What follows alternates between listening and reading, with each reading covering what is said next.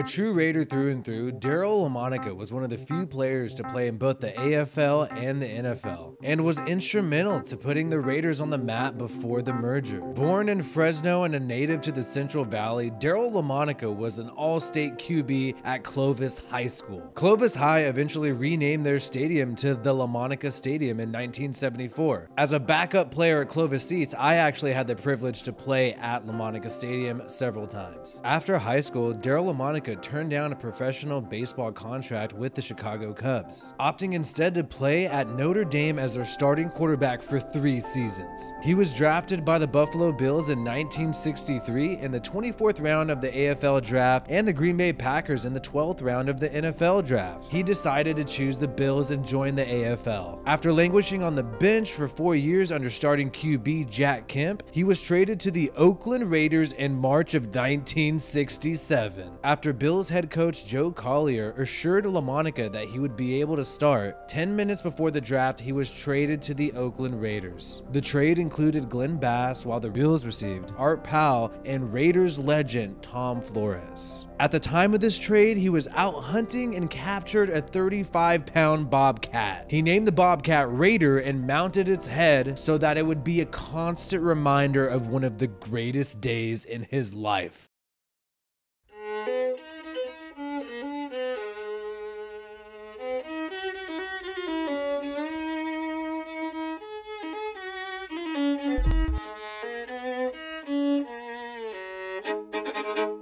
Despite being stuck on the bench, Al Davis had seen enough from him to know that he had talent. John Madden, who in 1967 was an Oakland assistant coach under John Roush, later remarked that Daryle Lamonica was the perfect quarterback for the Raiders at that time. He went on to say that Lamonica wasn't intruding on the team already set. He eased into a team that was being built, a team that went to the Super Bowl that season, a team that was starting a tradition of success. In 1967, on New Year's Eve, the Raiders faced the Oilers in the AFL title game. Lamonica threw for 2 touchdowns and the Oakland Raiders won 40-7 for the first championship in their franchise's history. This Raiders vs. Oilers AFL championship game is also referred to as the Ice Bowl. Keep in mind, George Blanda was the quarterback for the Oilers several years before this game. In this game, he was the Raiders' place kicker. Blanda went on to make 4 field goals in this game, while Lamonica threw for 2 touchdown passes and rushed for a 3rd touchdown. It's a special thing to have a player so passionately committed to the franchise,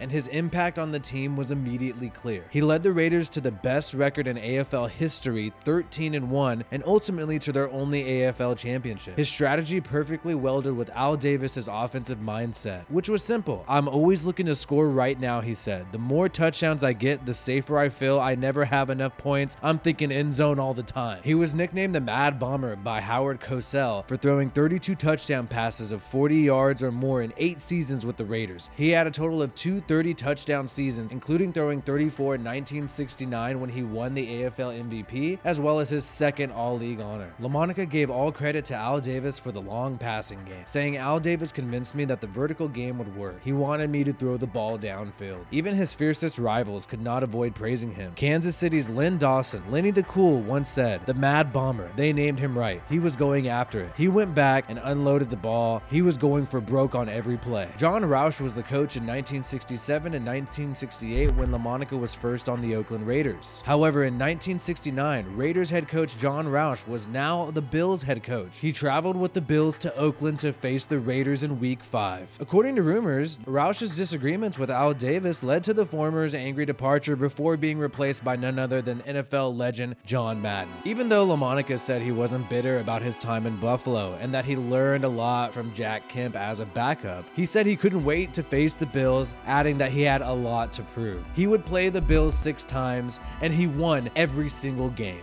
Lamonica started with the Raiders through 1972, but injuries, as well as the arrival of Kenny Stabler, reduced his playing time. After the 1974 season, he finally called it quits. In all, he finished with 19,154 yards, 164 touchdowns, and 138 interceptions. Speaking about his time in the AFL, Lamonica said, "It was an exciting time. We were innovative in the AFL. We brought the passing game more into play than the NFL did. AFL fans wanted to see the ball in the air." In later years, Lamonica remained a close friend of the Davis family and the Raiders organization. He has even spoken with and praised current quarterbacks of the Raiders, fellow Central Valley native and Fresno State alumnus Derek Carr. Derek has a lot of talent. He's got a lot of good talent around him, and if we throw the ball down the field and we score, I think we'll do okay.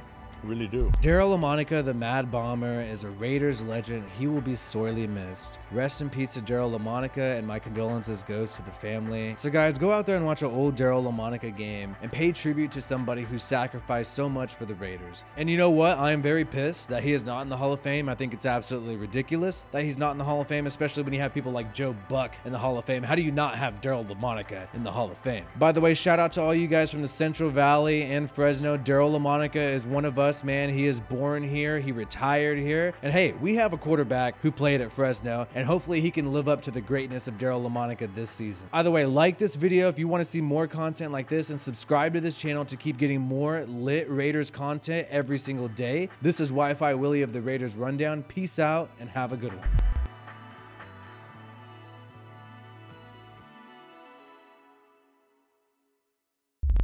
Al Davis taught me one thing about winning in the NFL and the AFL. You only wanted to make 8 or 9 big plays a game, okay? Hopefully touchdowns, field goals, or a combination. The most important stat he asked me after every game was the most important thing he had. I said no INTs and no fumbles. The team with the best turnover ratio, fumbles, interceptions, won 93% of the time then as it does today.